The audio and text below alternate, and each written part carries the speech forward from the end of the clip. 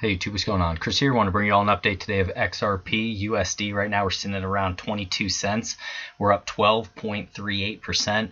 And guys, this is what we were talking about. This is what we needed to have happen, was a large move on big volume. And now the next test that we need to see here, remember the candles are on the 1-day chart now, so this is very significant.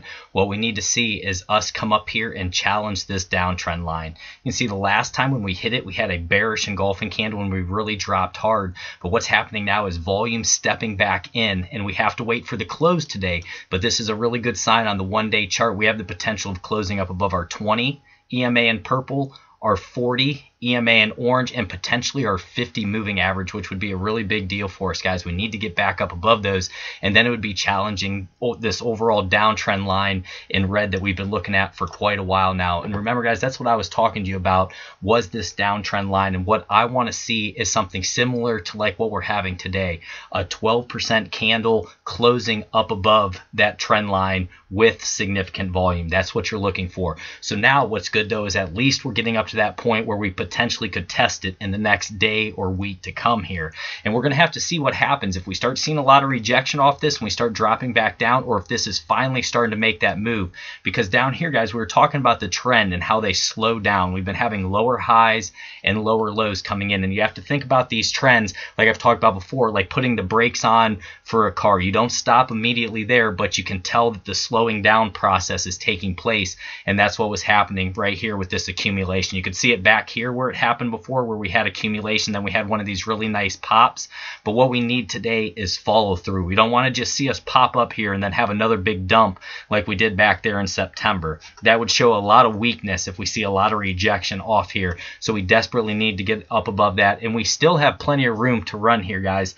I've talked to you before about the RSI, and in terms of cryptocurrency, I like to look at the RSI at anything over 80 is overbought, anything under 20 is oversold. Traditionally, it's that 70 and 30 mark, but cryptocurrency can get so wild and extreme to both sides, the upside as well as the downside. And right now, we're sitting at 62 on the 1-day chart here for our RSI, so we still have plenty of more room to run. Last time, we actually came up to around that 79 or 80 right up in here. And before, guys, we've been up as high as, let me see here, let me move this up for us. We had been up as high as around 85, 86 the last time we really had a big pump here with a lot of volume. That was back in May. But that just shows you that these levels can get very overextended both to the upside as well as the downside. So we're going to have to see what we end up doing with this downtrend line, and that's on the 1-day chart. What I want to dig into next was the 4-hour, and we're basically going to go from the 1-day to the 4-hour to the 1-hour so we can get a little bit more detail. And guys, if you like me covering XRP, like, subscribe, hit that notification bell. Let me know what you think. Is this finally us breaking out of this trend? Are we going to get up above that red trend line, or are we going to see some rejection off it? I want to know from you guys. Next one here is our 4-hour. And what you can see here is that big stick of volume that came in. And guys, that's traditionally how this market moves. It's a little bit different than the stock market. In the crypto space, we can really consolidate for quite a long time, just like you saw here. This was over a month here that we were in consolidation. And then in the matter of an hour, sometimes 5 minutes, you can have basically more of a move than you've seen in the last month. I mean, that was one candle, guys, took us from 19 cents all the way up to around 21.5 cents there. And that's a big deal in terms of a percentage move. And I want to pull out our percentage marker here. So in one candle, we went up almost 9%, when this past month we've been chopping back and forth and haven't even really made 9% throughout that entire time. So that's how crypto moves, and that's why you have to be ready and you have to plan for these things. You always want to plan, guys. So what's happening now is we're pushing up towards this red line. What we're going to look at for overhead resistance here, this is a big area for us. We're going to put on our horizontal line. We would need to get up above that 23 cents. You can see where we had these peaks right here. This whole chunk here is going to be overhead resistance, and that's what we're going to be dealing with, and we need to break through. And that's also going to correlate with this downtrend line if you step back and take a look here. And that's what's so important, guys. I'm sorry, my chart's taking a little bit longer to load there, but that's what's so important, is for us to get over these two areas. If we can get over these two areas, we could really run hard and fast, and we could probably go up to around that 31 cents right up in here, and that could be really big percentage gains, guys. That's what you're looking for. You know, some people will say, oh, I want to see XRP at $10, this or that. Guys, you have to take it one day at a time and capture these percentage moves. 12%, that's a big deal in a day.